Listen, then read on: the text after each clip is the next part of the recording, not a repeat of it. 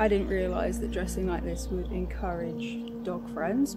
Hello friend, how are you doing? I hope this finds you well today. I always try and describe what I'm gonna do if it's not a traditional knitting episode, but the title usually tells you all.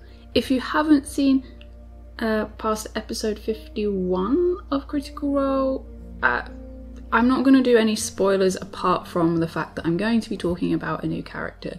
So if you've already clicked this, you will have already had a spoiler, so I apologise, but I've tried to wait a little bit of time before sharing this. I finished this a couple of weeks ago. I was just so excited when Alex, who is my husband, if you're new here, was like, oh, a knitter, and I was like, yeah. So we've got a knitter joining campaign 3 of Critical Role, which makes me very happy. She is a cleric, she's called Deanna, and she is played by Abria Iyengar, who is just... and when she first said she was playing a knitter, I immediately lost my mind a little bit. Audrey?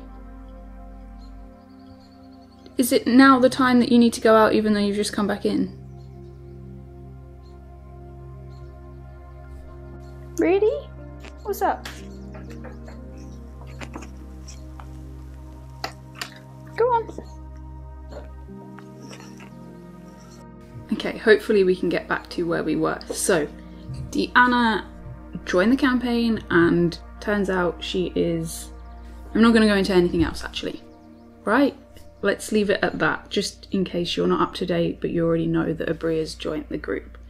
So straight away I acknowledged that she is actually wearing knitwear, and I pointed this out to Alex and he was like, well, why don't you just knit that? And I was like, oh, can I? And this was a Saturday morning, I think like 2 days after the live video went out, and I was like, okay, yeah, okay. And I rummaged around in my wall pantry and I knew that I wouldn't have yarn thick enough to knit it exactly like Shida has got it in the cover character art, which is designed by Hannah Friedrichs, who is a Ganthan's Guide, I think, on Instagram, does the most beautiful artwork. And I really have to say, I really loved that as a knitter, Hannah has done both the knit side and the purl side visually. I was not going to match that because I knew from the start I did not have enough yarn to do it big enough, and also this is a kind of silly project. I think what I will do is I'll show you the item that I did end up making, but I think I'm going to turn this into a cushion for Audrey. I will probably unpick it, but this is fine. This is just a fun project, and if I end up finding an excuse to wear it again, then I won't. But I had intended for this to be unpicked or just sewn up so that little Audrey has a cushion to sit on, because she did keep sitting on it as I was making it. She's a spoiled little cat. So all I did when I was thinking about this was I tried my best to use what yarn I had to make the colour as close as I could. So then once I had... So to test it, I just grabbed a load of yarns and wrapped it around the knitting needle to kind of get an idea of how the colours were going to mesh before doing a little gauge swatch. And I did do a gauge swatch. It is knitted into this because I really did use every inch of the chunkiest yarn that I had. I don't tend to knit with very thick yarn. It's not really, I don't know, it's just not my thing. So I used every last bit that I had and knitted up a gauge swatch. I was really happy with the colour and how it matches the artwork. It's not exact, it was never going to be. And for the shape, what I ended up doing was, I had to do quite a big gauge swatch so that I knew that I wasn't messing up because it's such big stitches. And I cast on, I'm sure I wrote it down, maybe not in here. So I think maybe I put notes on my computer. That's the sort of thing I do. I use multiple places. Yeah. So depending on where I am, I will use different things to note down what I'm doing. And I think that's kind of normal, but it does make searching for stuff to share kind of chaos. So I should probably get a bit better at that. Noted. But I cast on enough stitches that it hung a little bit wider than my shoulders so that it could fall forward a little bit and backwards a little bit. And then I knitted down, increasing just a little bit. Again, I was playing yarn chicken, so I was increasing as few amounts as I could while still getting a little bit of a flare. I then did I cast on 1 extra stitch, and then I did a knit 1, knit 2 together through the back loop bind off. So sort of an I-cord, but not quite. Again, worried about running out of yarn, so I didn't go for a full I-cord that I kind of would have liked to, but I do think this reads better as the pattern because the stitches go this way, not this way. And again, this was purely to do with playing yarn chicken. Otherwise, I would have gone straight into doing it as more accurately as I could. But this is quite fun. I really like the way it sits.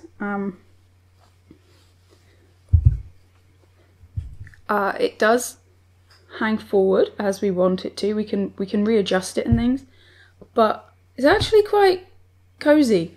I have used it a couple of evenings when I haven't thought to go upstairs to get myself more layers and the blankets just aren't cutting it. So I'm quite happy with this first piece. If I was so inclined, I would like to knit a version of this in a darker colour with a hood attached. So start it a little bit thinner and narrower at the collar, bring it in slightly and do a hood and maybe a little drawstring closure. I think that would be really cute and quite practical.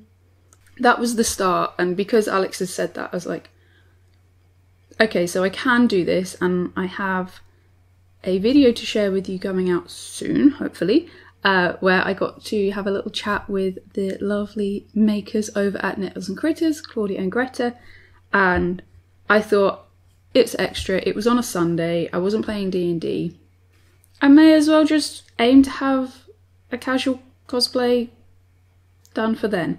I did go a little bit further. I looked at the album art. I keep saying album art in my head. It's not the character art, and I noticed that she's wearing a green long sleeve top, and I was like, wow, I've had this green long sleeve top since I was living at home with my parents for the very first time. So I've had this from when I was maybe 16. It's a child's large. Age, no, it's not. It's a UK age 11 to 12.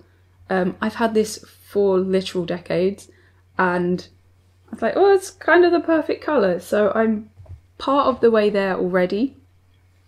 I did think about maybe, and I might do some pictures with this one because it's one of my favourite items I've ever knitted still, even though it really doesn't particularly go with my hair at the moment.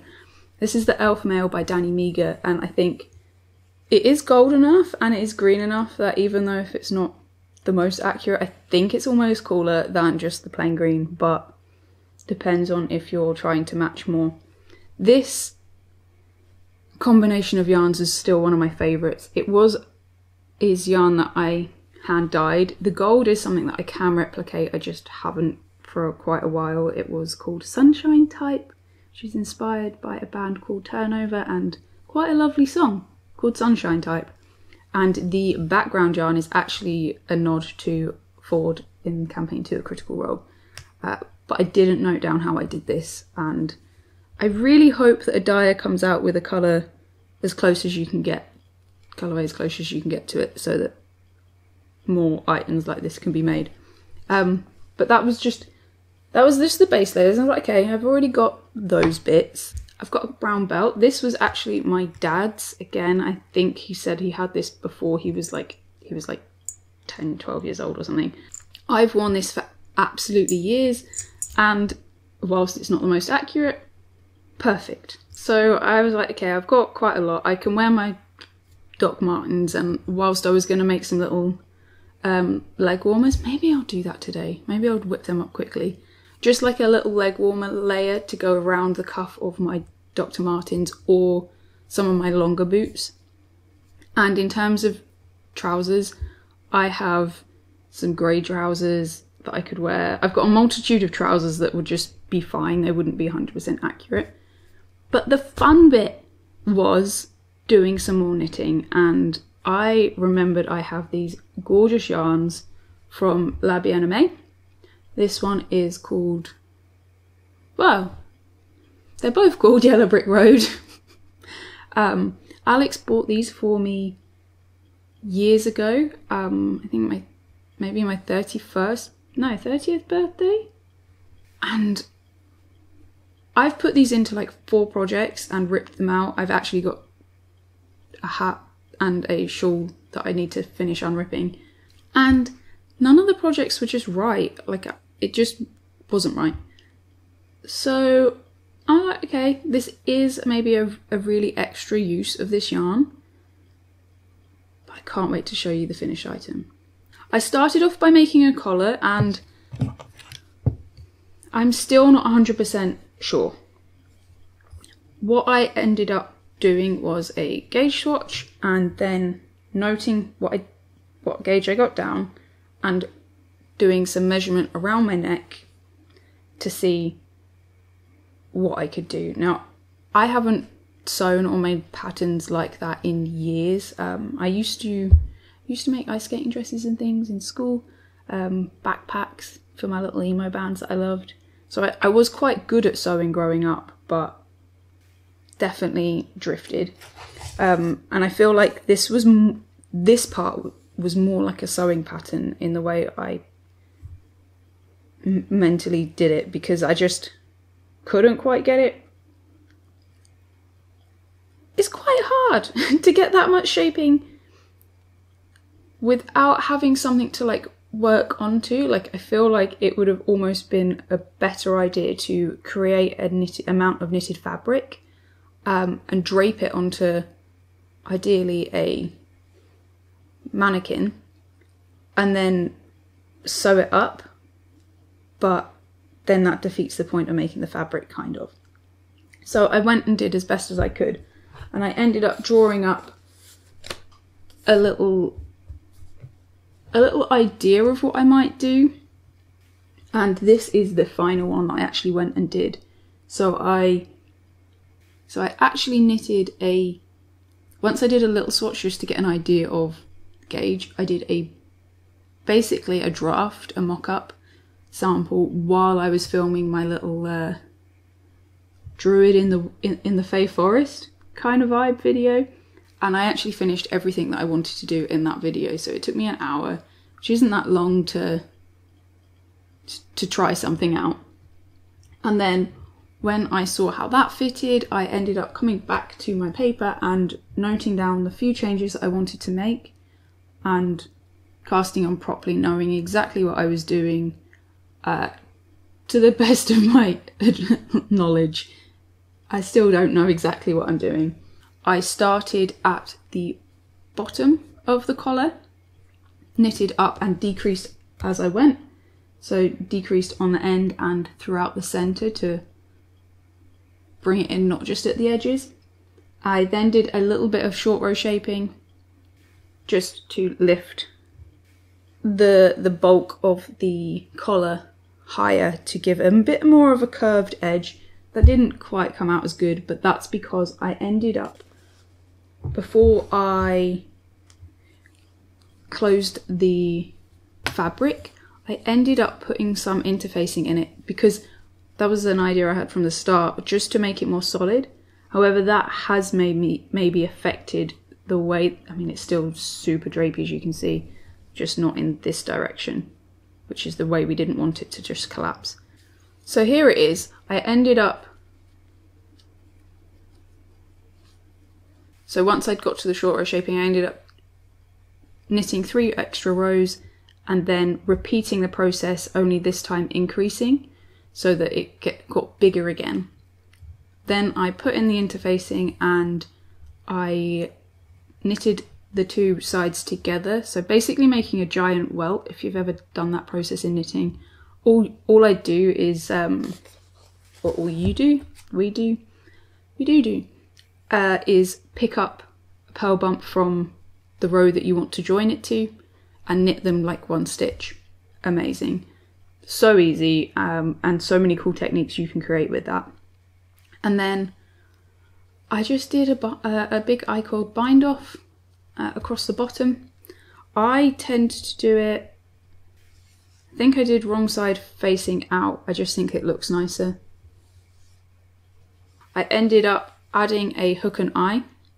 Not the neatest job I've ever done, but I wanted this to be separate so that when I made the armour piece, it could be taken off, because I was quite sure that whilst this is fun, it kind of wouldn't have been right. We have another little kitten interruption. I'm just gonna grab the kitten. Where have you been? You don't want to be in the sun anymore.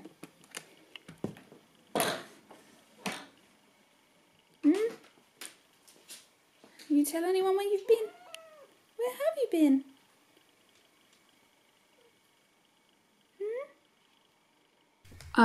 So I wasn't convinced that I would get this good enough that I would want it to be permanently on the item.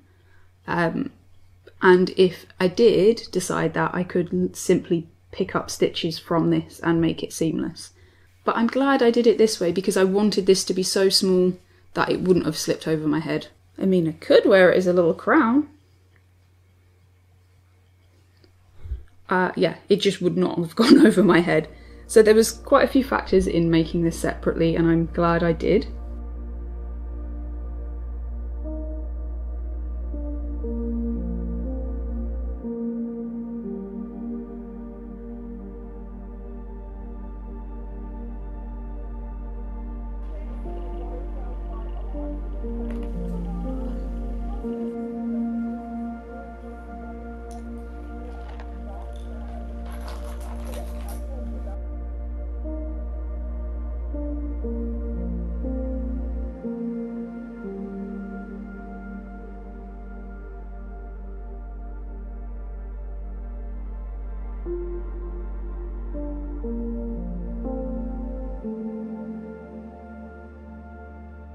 Kind of interesting to play with, maybe something that I might look again to do in the future, but something very different.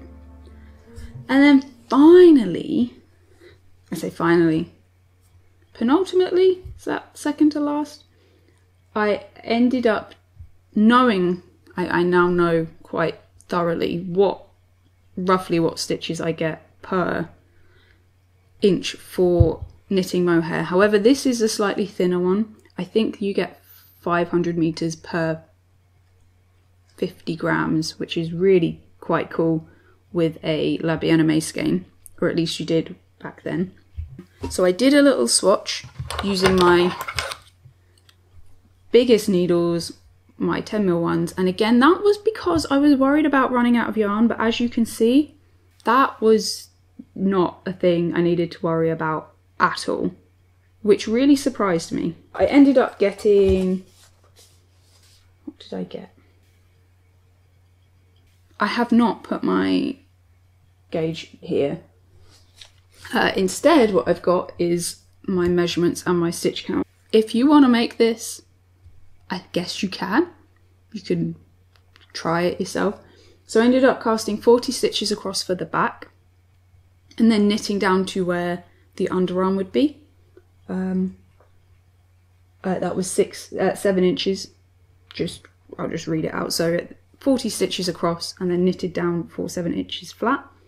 And then I picked up 10 stitches for each shoulder, and I knitted those separately, increasing slightly and picking up, casting on 16 stitches in the centre. So I only did 2 increased rows either side, and then a backwards loop cast on 16 extra stitches, and again knitted down 7 inches to the underarm. Then I join it in the round, and then increasing 2 times just below my waist, because I just wanted it to be a little bit more loosey-goosey over the hips. So I think I did 2 or 3 rounds of increasing 2 stitches either side. So I increased to 88 stitches. So that's two increase rounds, about, I would say it was about here. And I will put this on screen or pop it onto my Ko-fi so you can see it permanently. And then all I did was divided the bottom section into 4. So instead of the divide sitting directly in the centre, I shifted everything around so that the divide sat kind of a quarter in front, quarter to the sides, and then a quarter in the back. I wasn't going to divide for the back, but I actually spoke it out with Alex and I was like, I think it will look cooler. I don't know if that's more historical or not. I wasn't fussed about it. I just thought it would actually look a bit cooler if I did it that way, so I ended up doing that. Yeah, so that was super simple. I had 88 stitches, I divided it by 4, I got 22 stitches, and I knew that my beginning of the round was at the underarm, so all I needed to do was knit 11 stitches and then start, and all I did was knit. So from there I knit the 11 stitches, I put all of those other stitches on hold, and then knitted 22 stitches back and forth until I was happy with the depth, bound them off, the next 22 stitches, knitted them down, bound them off, repeated around. And that really only took like 2 days or 2 evenings of knitting. It really didn't take very long at all. And then I just finished it all with some I-cord, and I'm really happy that I did and how good I think it looks. I used the merino singles for that, and I've spoken about this at great length. I love mohair, it is one of my favourites. Merino singles don't really have a place in my heart. I love yak singles, and I think yak and silk add strength generally to the merino, and this one's, I mean, this is lasting amazingly considering. Whereas a merino single generally, it looks nice, but for me personally and my want to wear things and use them, and you know, it doesn't generally hold up. But I love it. I'm so happy. I'll show you. I'll try and get some photos and footage to put in of me wearing this kind of normally, because I was wearing it with tartan trousers when I first tried it on, and I thought it was really quite cool. I just need to find the right top to put under it, because the top I was wearing at the time was a black top and it didn't quite look right.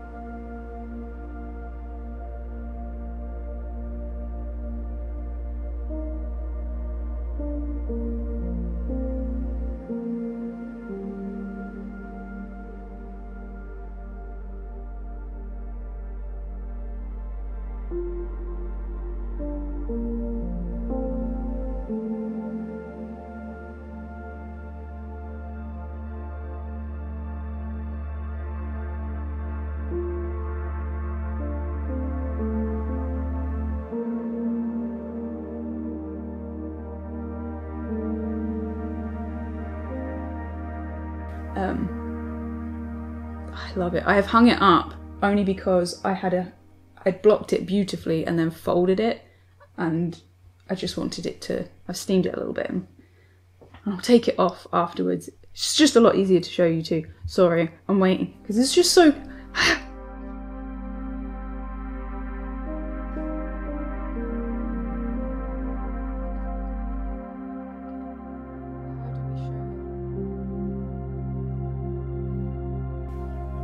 I love it.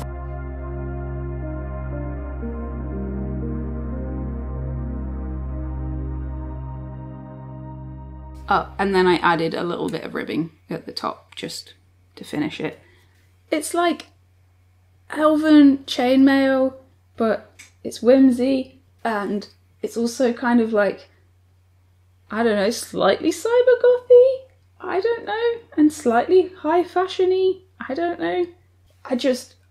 Honestly, I think this is one of my favourite pieces that I've knitted, and I would be really inclined to knit a black version with a kind of silky silver, like gunmetal black edging, and I really want to do that. I'm just not in a position could check how much mohair I've got. I'm not in a position to be buying yarn. So yeah, this piece, I couldn't be more happy. I just couldn't, I don't think. I'll put this aside and stop going on about it, but 11 out of 10, love this thing.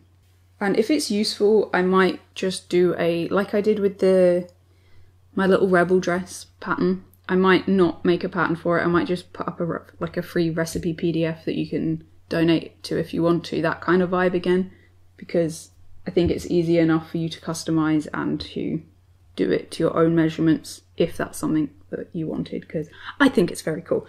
Anyway, final thing that I wanted to make sure I made, just because I feel like it would really add, was the little amulet type thing that sat at the front.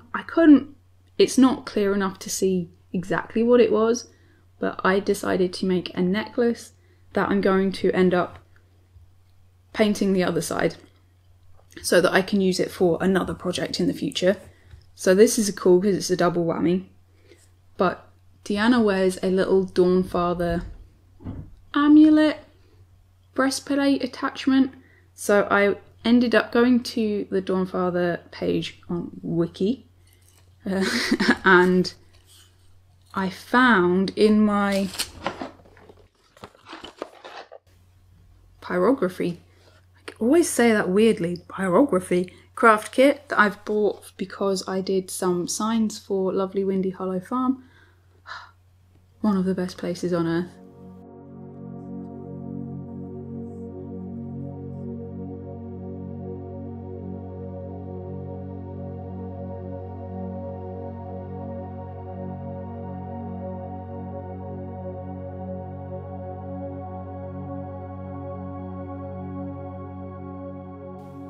It really is. So that I purchased this with that in mind, and it came with what I think are coasters. I ended up taking the coaster, drawing on the symbol of the Dawnfather as best I could. I now own a compass, and I kind of wish I did at this point. I could have fudged it without a compass, but, well, I did fudge it without a compass, but you know, I could fudge that without a compass, but it's something that I really wanted to have in my tools. So it's something that I lashed out on recently. And then I used my little burner to draw on the design and then use some acrylic just to paint it. I was thinking about going over it with a coat of PVA or something to make it a little bit shiny, but I'm quite a matte person. I don't think I'm a very shiny person, so I didn't. And then I took to my Dremel and drilled 2 little holes and added some gold chain, which I have ingeniously held on there using 2 6mm jump rings, that's it. And then added my little bar and hoop so that I can do it up. The idea being, it's very easy to remove these jump rings and I could turn it around. So even though I did practice the green on the back, I have a couple of characters that I would love to create. So I could just open the jump rings, turn it around and reuse it, which I think is quite handy.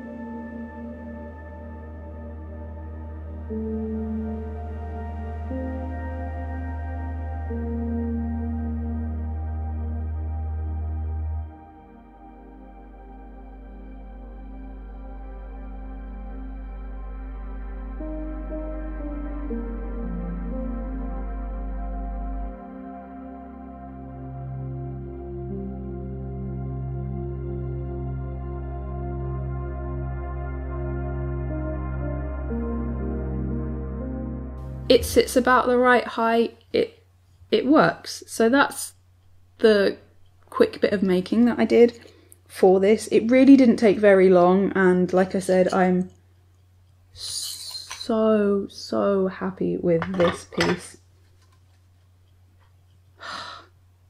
that I'm really glad that I took the leap. I was like, no one wants to see this anymore. We're all done with silly casual cosplay, but actually I'm not done, I don't think. I really am enjoying trying to knit in a very different way to what I had been, and trying little tidbits of new techniques as I go. And I think I'm just going to quickly go and whip up some leg warmer type things to go over my docks. I think that's a good idea. And then after the postman's bin for Alex, I'm going to take myself, I think, to the woods and do my best to get some footage of the whole thing together, because the garden just isn't working, the living room isn't working. So I'm going to make a plonker of myself and enjoy every second. I'll go and get some fabric to see if we can make these leg warmer things. The temptation to do a Sam Riegel and put something funny on the bottom of here was really high, but I couldn't find the googly eyes. 16 inches at the top. Let's go for 20.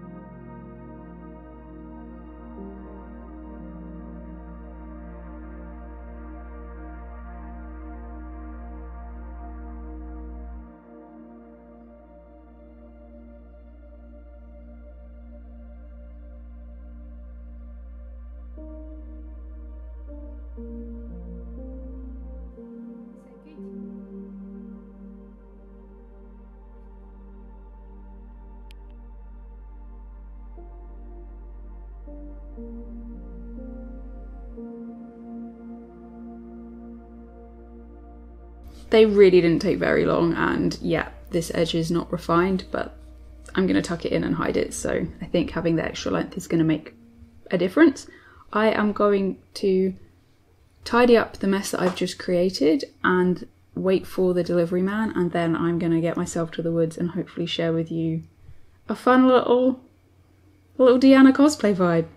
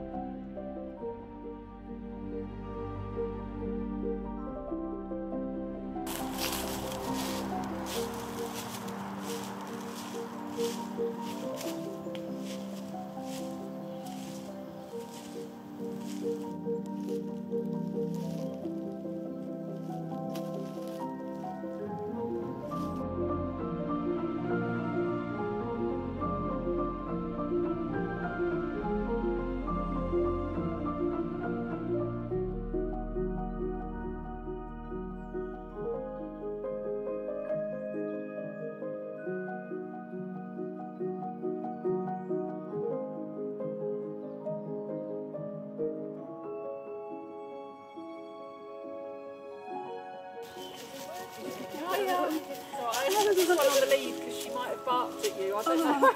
So just started.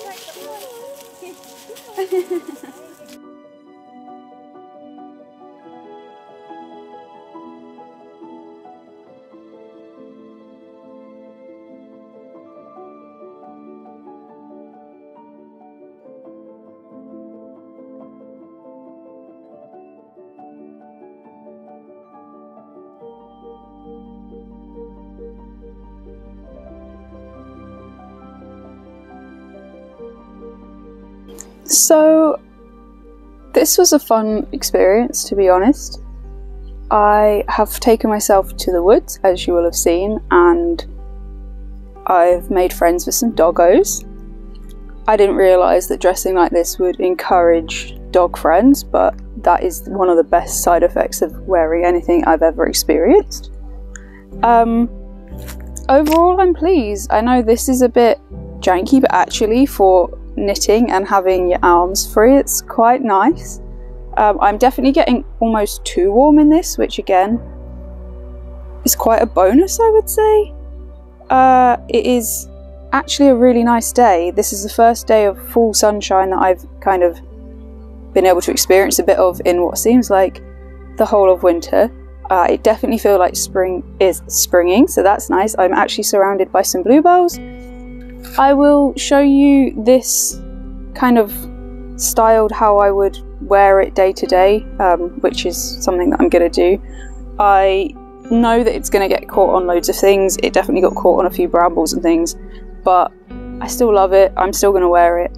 I'm really pleased with the outcome. I forgot to pack the collar though, and in my sort of dash to get to the woods today and embrace the sunshine while I could, I am a bit sad that I forgot it, but I'm glad that I remembered everything else. The necklace is fun, it is chunky, but it definitely is bold.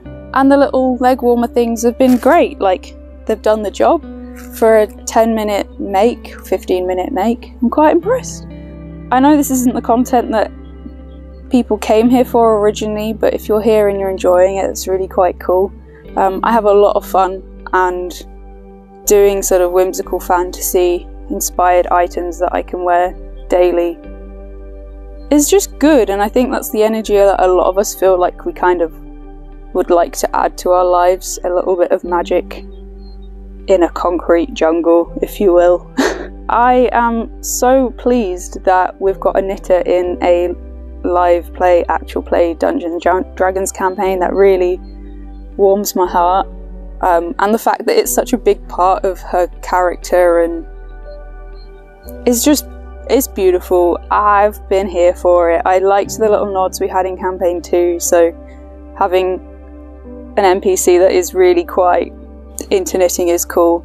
And the fact that Hannah went to the detail of adding that knit and purl stitch in the character art just kind of reminds me and shows me that they're paying attention. You know, some films and art really misses that in knitting. Like, it's quite cool. I think it's worth acknowledging how much detail went into it. So yeah, I had a lot of fun. I hope you did too. I will get home, put on some normal outfits, who knows, we'll see, and put them at the end. But otherwise, I'm so glad that you were here and you came on this little adventure with me.